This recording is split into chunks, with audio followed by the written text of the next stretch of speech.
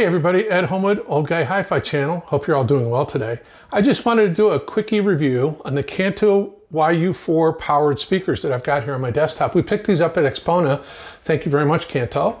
And I just wanted to do a quick review. You can see how my rig is. Normally I have a different pair of speakers there, and I'm actually going to do a video on what my normal desktop rig is.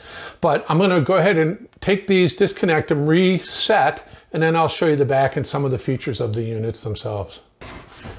So here are the YU4s. Very nice, elegant design, nice cabinet, solidly built, 4-inch Kevlar woofer, 1-inch soft dome tweeter. This happens to be the slave. So binding post on the back to connect to the main speaker. As you can see, ported design, very well laid out. They did come out of the box with little rubber feet on them. And then the main unit is here.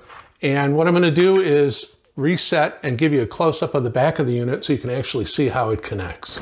But here you can see the back of the units, and again, binding posts on the slave.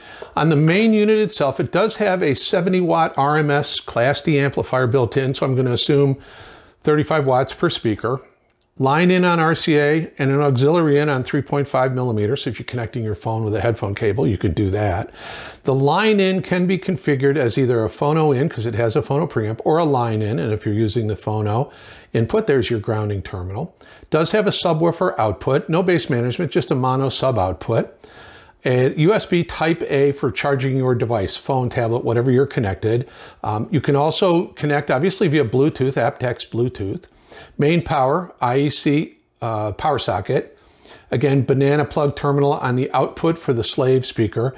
And then there is 2 optical inputs. Now, one of the things I ran into was my computer doesn't have an optical output. So I went on Amazon and found this little device from Duke Audio, which takes a USB in and gives you a Toslink and coax output.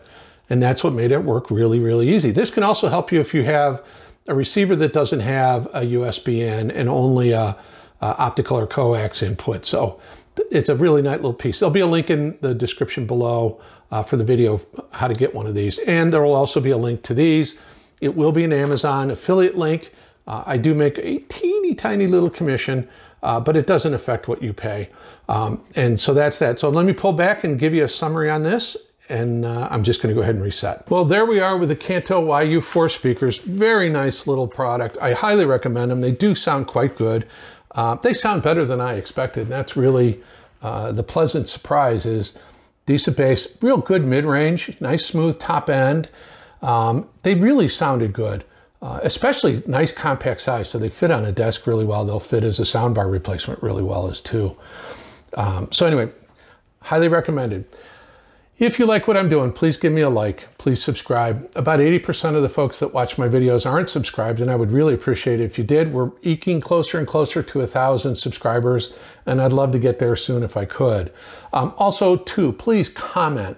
I appreciate your comments. I respond to your comments. I love hearing about everybody's experience and thoughts and so forth. And sometimes we share some funny stuff back and forth. So again, a comment is great. Also, please click the bell notification so when I drop a new video, you'll get notified. And if you wouldn't mind, share it with friends that you think might be interested. I really appreciate you taking time out of your day to watch the video. This is Ed Homewood, Old Guy Hi-Fi channel, signing off.